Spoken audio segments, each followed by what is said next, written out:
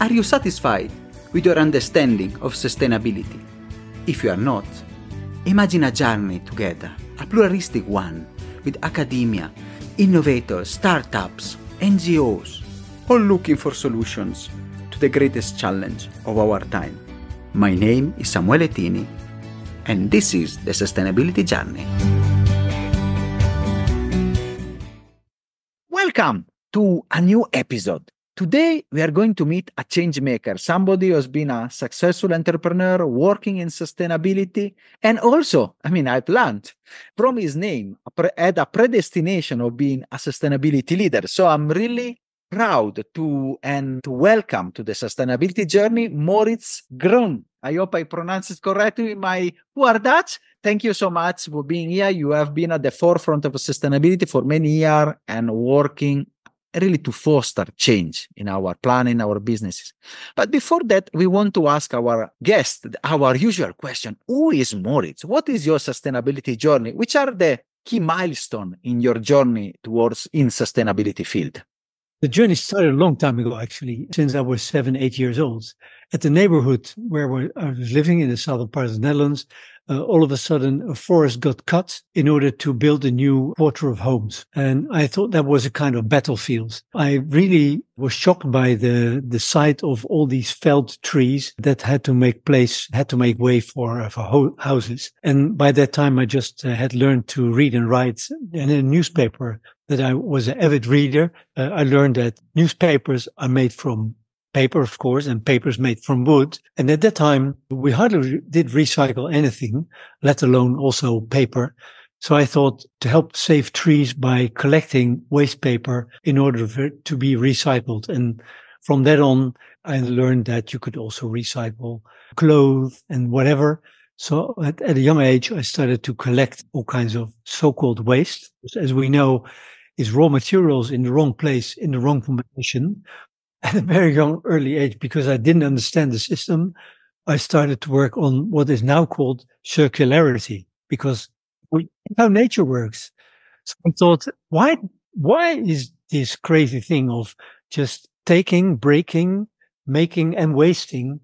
Why is this normal? So I just couldn't understand that. So, of course, later on, I started to study political science, also in order to learn about the world, because I didn't understand it. And when I started to understand a little bit about it, I thought, this is not normal. We should be building a new normal. And I've been trying to do that in different capacities. Fantastic.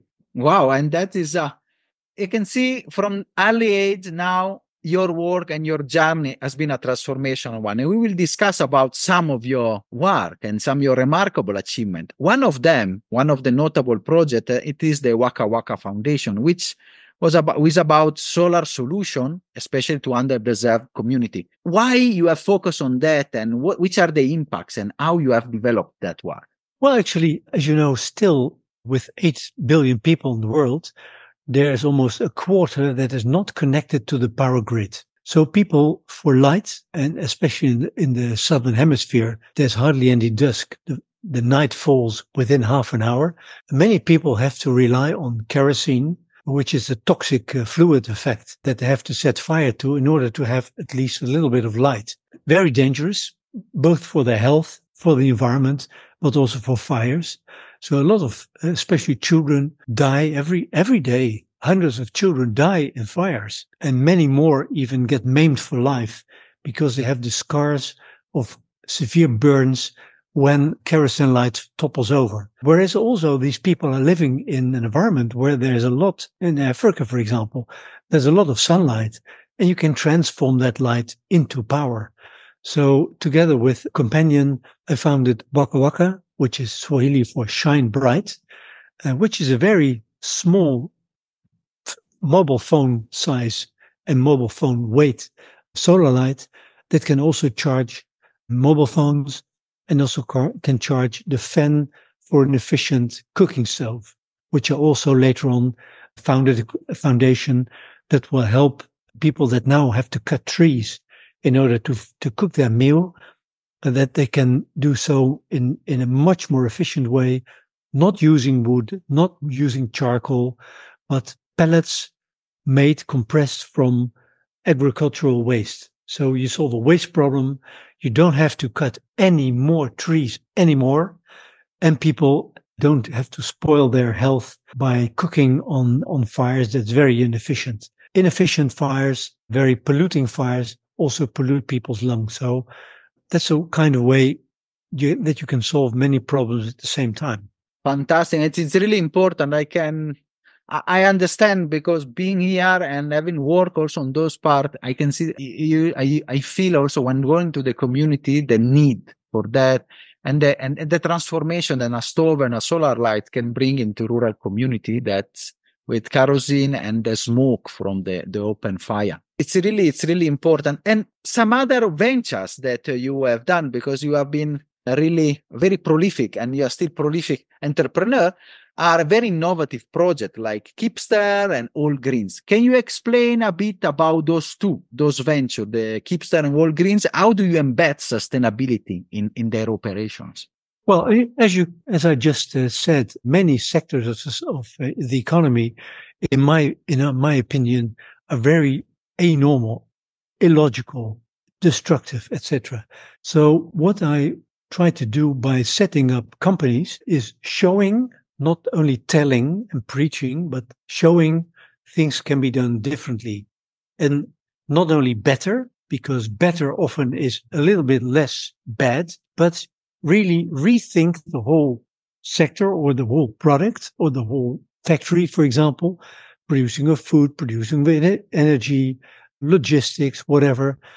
But just try to really think it through, what kind of function you want to perform, and then think how this would be when we would do it in a good way, not in a better way.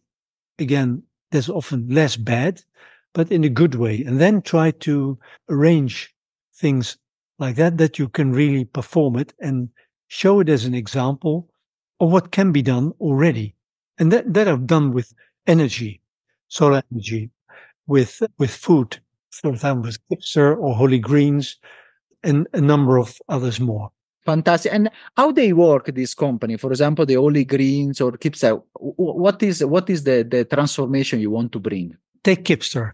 The Dutch word for chicken is kip, and the Dutch word for ster is star. So a star is ster. So Kipster, it's also a funny word, Kipster, hipster. So it makes people laugh maybe, or have a little smile on their face. But it also has a meaning, a star of a chicken. Myself, I'm a vegetarian. We should eat, especially in the affluent West, much less meat, because too much meat is not healthy for our own health, but it's certainly not healthy for the environment.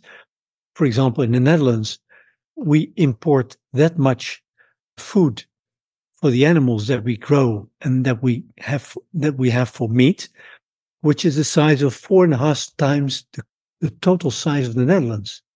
So we have that many animals that we need a lot of space elsewhere to grow the food for the animals. And as we know, producing food through raising animals is very inefficient.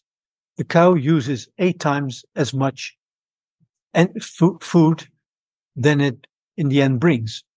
With a pig, it's 4 times. And with chicken and eggs, it's a very efficient way of doing so because it has a conversion rate of about 1-to-1. But then again, the chicken industry is what is normal, so-called normal, is quite unhealthy. It's not nice for the animals, but it's not nice for the environment either. So we try to rethink the whole industry. So we only feed the chicken the so-called leftovers from society. Humankind wastes 1/3 of all food that's being produced. In the Southern Hemisphere, that's mainly because of the fact that there's not good storage, so that food goes to waste, or there's no good logistics. The food doesn't reach the market. And in the affluent West, the Western world, we often waste it because we just throw it away out of negligence in some way or another. 1/3 is being wasted.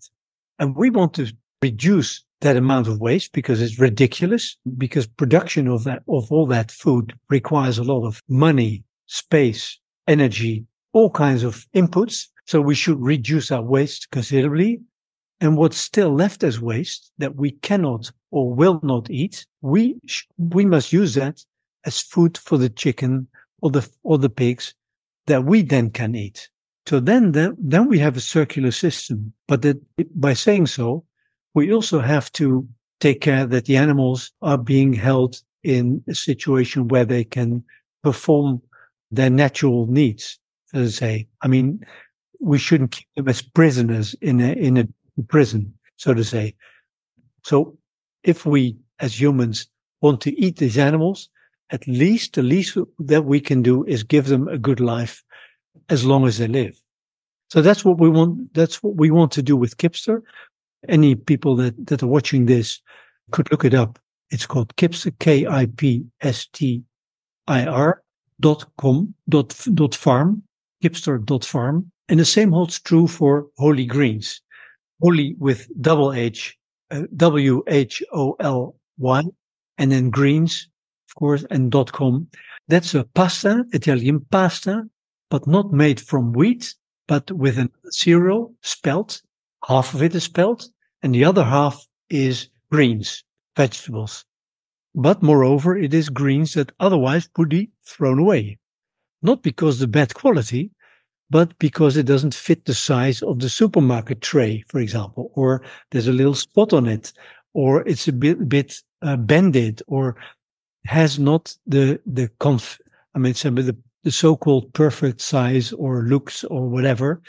So that's being thrown away, at best used as animal fodder, but often goes to landfill or to make biogas out of it. It's perfect food for humans still to eat. So we transform that into food that people want to eat. And that is so important. And we will put all the links in the description of the podcast so you can learn more and understand also these sustainable businesses. And you are not stopping there. We know you have done a lot of work, and you are also helping companies to work on sustainability policies, communication strategies. So which are the challenges that you, as an helper, a facilitator on this, you witness in organization when they want to implement and become sustainable? Well, often, as all these companies have to work within a framework that is inherently, systemically not beneficial to sustainable practices, you often run into the boundaries of that system. So in the end, because every company has to maintain itself to survive in a market that is protecting companies that have been developing over the last decades within a framework that is inherently not sustainable. Otherwise, we wouldn't have the mess that we see around us. It also shows where the system has to change. And sometimes what I try to do is, by setting up together with other people, these companies, of which I was just mentioning a few of them, is to find the cracks in the system, or to find the people in the CEO position, for example, in influential positions, that want to go along quite some way into changing the system. Often there is some maneuvering space within the system that you can use to show things can be done differently. And then, of course, laws, regulations have to change in order to not be detrimental to the companies that want to do better.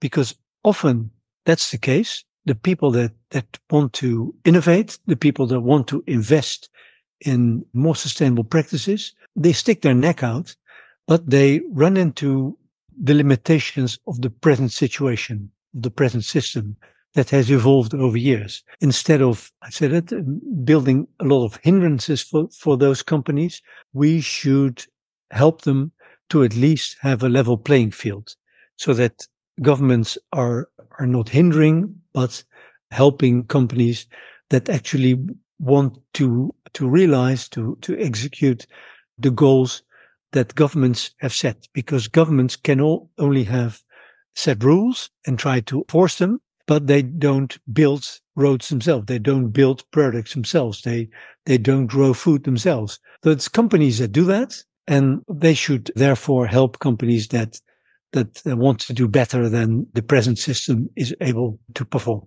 And it's very interesting. And subsequent to that, since you have met and done many businesses, you have also helped company, which is something that Moritz it's really proud of. Can you give us a success story or a case that makes you proud? Well, proud. I'm really glad that I'm in a position to be able to contribute a little bit in that respect. And I'm very happy that we've been able to help a few million people to save solar sustainable light with WakaWaka. And that we have been also able to help people with these efficient cook stoves, that we have been able to set up a company that is actually producing the first circular solar panels in the world. It's a company in the Netherlands. It's called Solarge. It only consists of sand and plant. The sand to produce the PV layer, and the encapsulation can be produced from plants. It's a polymer that is UV resistant. It can resist ultraviolet radiation for 25 years. And then again, you can completely 100% recycle all the material, unlike the present solar panels that are being produced that have glass with antimony and aluminium and a PFAS, the eternally toxic material that protects the backsheet of solar panels, through which the fact is that all the solar panels that are actually being produced in 20, 25 years will be chemical waste that we do not know what to do with. And that's an enormous pile, because at the moment, the production of solar panels in itself, that's a very good thing, of course, is such that we can cover the world around it, which is 40,000 kilometers, with a width of 100 meters every year. So when we produce that quantity of solar power, that's a good thing. But if we, in the end up with a huge amount, an enormous amount of chemical waste that we don't know what to do with, that's a bad thing. So I'm very proud to be part of a company that is producing the first circular and ultra lightweight solar panels in the world. Fantastic, and we will discuss about that maybe, because it's really an innovation that can be a game changer, especially in the transition. Maybe you know the book Drawdown by Paul Hawken. It's been written on the basis of the research by thousands of scientific people around the world, and they were asked by Paul Hawken, the head editor of the book, what are the solutions that are presently available? So not innovation in the future, but presently available that can help solve the climate crisis. And they came up with a list of the top 100 solutions. There are many more, but the top 100 of presently available and accessible and affordable solutions. Drawdown. Brilliant book. There's also a website that you can look it up and also look into the basis of the research. And the number one solution is a better way of cooling rooms, products, etc. A better way of cooling. Cooling so recently was done with CFKs, fluoride gas with chlorine in it, which destroyed the ozone layer. So when we learned that, as humanity, we made a bold move and we removed the CFKs from cooling, which is a good thing. And now after 35 years, the ozone layer starts to recover, which is a very good thing. But then again, we replaced those CFKs with HFKs. Still, the fluoride was in it. It was not harming the ozone layer, but it's a disaster for the climate. The global warming potential of these new cooling agents are sometimes 10,000 times as bad as CO2. And when you take into consideration that 1.7 billion air conditioners are around on the planet, and the climate gets hotter and we get more wealthy. So the International Energy Agency is predicting that within 25 years' time, we will have tripled the number of air conditioners. So that will be 3 times 1.7 billion, which is a disaster because they require a lot of power. At the moment already, 10% of all power being produced globally goes to cooling. So just imagine that we triple that. Often that power is generated by burning fossil fuels. So it's a vicious circle. I'm part of a company. It's called Dutch Climate Systems. that after 18 years of research has been able to produce an air conditioner. By the way, it's also a ventilation machine with heat recovery, but also air conditioning with water as a cooling agent. And it reduces the amount of electricity being necessary to cool by 80%.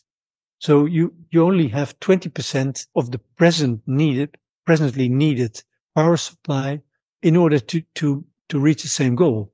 So, and again, like with the solar panel, also this product is 100% recyclable. It's an innovation that's really a huge leap in the development of the product that can deliver the same service, but without all the harm that is now being done by the devices, the equipment that we now are being producing on a global scale in enormous numbers. These are companies. It's not my achievement. I mean, I can boast about it, but I'm really very happy that I can at least contribute to those companies, bring them onto the market, bring them under the attention of legislation, bring them onto the attention of media and consumers, etc., because they can really make a difference. And it's really important, and I really like that's also in the sustainability journey. We bring voice to change makers, people that with technology there, they are showing that solutions are there, and then we just need to scale them and work and transform also the way we use our technology and work. And I think in how to change the narrative and showing that change is possible, innovation is possible. Your work in the communication part has been instrumental and really also you got prize, you have produced, directed radio, television documentaries. So how the media and which role of the media as an expert can play an important role in promoting sustainability?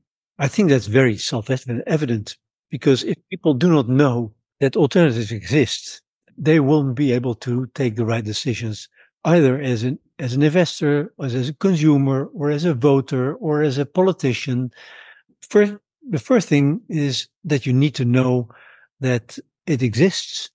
It can motivate people and it can help them promote the use and the production of these better devices. And then I want to ask how you have used that in your work. So to advance sustainability goals, the power of communication. I've been writing some books, radio and television documentaries, in order to put people's attention to the fact that there's not only doom and gloom, because normally news is bad news. Good news is not interesting because it's not spectacular often. At least it's not drama. Of course, the prevention of drama is the good news that we want to bring to people, but it's often not appealing to journalists. So you have to really think of clever ways in order to bring this good news to the public. And of course, it's a challenge to do that.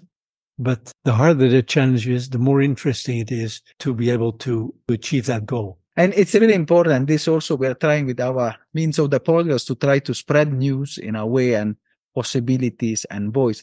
And looking ahead, I want to ask this question, since you're still working in this wonderful innovation we've discussed, which are your prediction also for the future of sustainability, especially in this great divide and polarized position that we witness every day on the media, on the political side, which are also the contribution of people on how to instead of divide, to bring together and reach finally this objective.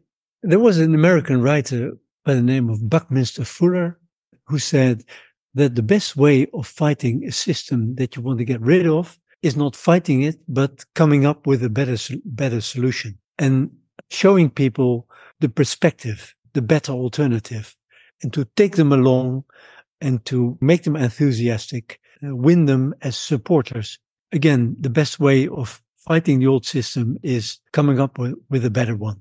And it's really a good one. Sometimes it's, to fix something that is broken is very difficult. So we need something completely new. And talking about that, now we are going towards the end of the episode. And really, I want to ask from this, if you have to distill your knowledge and your experience of entrepreneur, which are the lessons that you have learned in driving sustainable change and driving social entrepreneurship?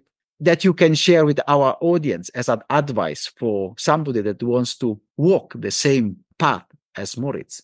I want to be modest here, but what I've learned for myself is, like I said, when you want to make a change in the system, try to look where your own capacities and where your own passion is. Try to apply that to a sector or a product where your heart lies, and then stick to that and never give up. For example, with the Kipster, it was impossible as a political scientist to sell dozens of millions of eggs to the biggest supermarket chain in the whole of the European Union without even having one single chicken. It was very hard. We had an idea. We didn't have the money. We didn't have a barn. We didn't have anything. We just had the idea of a new system that should be there.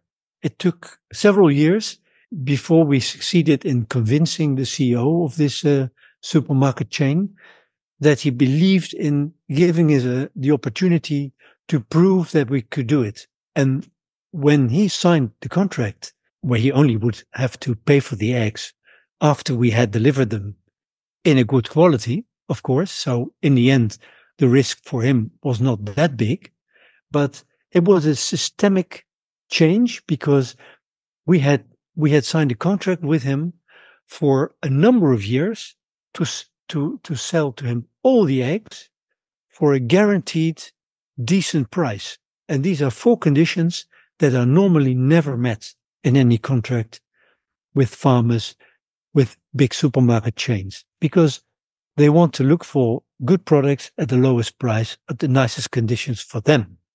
And not so they are a buyer. They are not a partner. So you have to look for people that, and I call them the cracks in the system, that want to partner with you, because sustainability is about partnership in the long term. It's not about fighting for the biggest piece of the cake, but trying to give everyone that much that they need to have a sustainable business. And that is as well in this case, for the farmer, as well as for the supermarket, and that you stand with each other, whatever the circumstances are, because a supermarket chain wants to keep on selling eggs, and a farmer wants to keep on selling the eggs to the supermarket, want to produce them. And they both want to be able to do that. So if you have a partnership, and it's not to maximize your profit, but to guarantee a sustainable business, look for people that can be an ally in this respect, and then act like an ally yourself as well. And then keep on doing that in a sincere way. And I believe very much in sincerity. People feel when you are sincere. On the basis of that, I think you can find allies, and together you can make miracles happen. Fantastic. No, thank you so much. And it's really an important lesson, and to bring together this allyship and working together towards a common goal, which is not often the case. In the business as normal, everybody is trying to tighten from their side, and then there is no a common goods perspective. So I really want to thank you so much, Maurits, for this wonderful episode. It's been a pleasure and honor having you at the journey. My pleasure. Thank you very much. Are you satisfied after this wonderful episode? Let's continue together our sustainability journey.